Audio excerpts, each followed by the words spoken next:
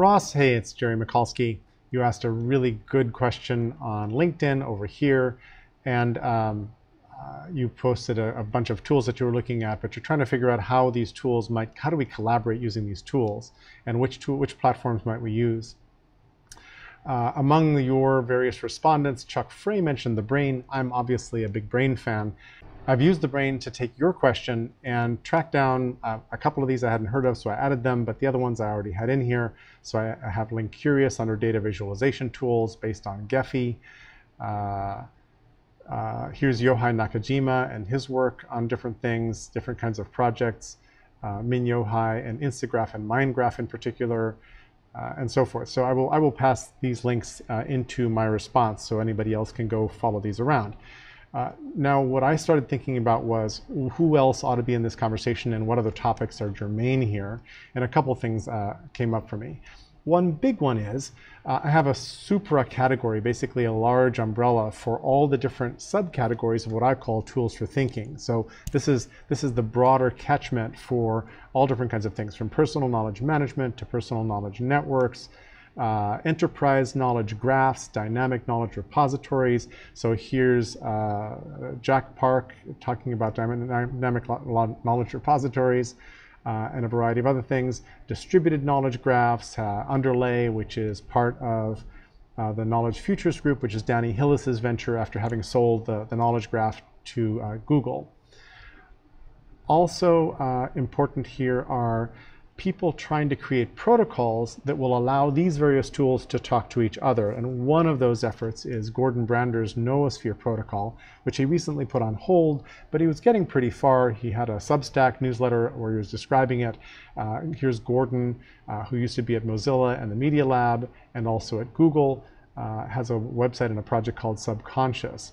But other people are trying to figure out how do we connect these different tools, and I think that's actually really important. People who are doing interesting work. Maggie Appleton is a self-described digital gardener. She has a lot of very thoughtful posts about what's happening in this space.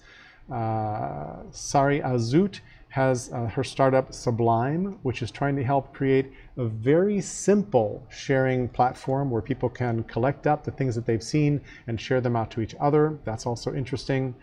Ben Roberts is using Kumu to manage a community of people who are trying to fix the world in different ways so that they might meet and connect. Other people like Jean Bellinger and Christina Bowen are basically black belts in using Kumu. And then this fellow Rich Burden has a project called Brainframe, where he's built a platform called the Decentralized Operating System that lets people have IDs on a platform with distributed data where they can share the data, and he would like third parties to come in and build frames, which are third-party apps that use the data on the platform. So in principle, one of those tools could look like Roam Research and be an outliner with backlinks. One of those tools could look more like the Brain and use Brain-like interface, but they could all be accessing and, more importantly, updating shared data. I think that's really, really interesting as well. Now, that's out on the horizon, but Rich has an application called Composer built with DxOS, which basically is working. You can go get an account on Composer and start doing shared chat and document creation. It looks a little bit like a lively Google Workspace in that sense. So these are some of the tools and things that I would point to. There's also Stephen Johnson, who cares a lot about this and has been a DevonThink fan for years and years. He has worked with Google, as you probably know, on the Notebook LM project, which is also noteworthy here. I don't know that I connected this to the thought, so let me do that, connect it to other applications. Oh, I guess I did. There it is. So Notebook LM is a different kind of intelligence here. It's really trying to find patterns and connections across documents and document content. Again, I'm a big Brain fan, and the Brain 14 did add generative AI in a couple different ways. Happy to answer questions about that or demonstrate that in a different video. But I will pause this one now and upload it.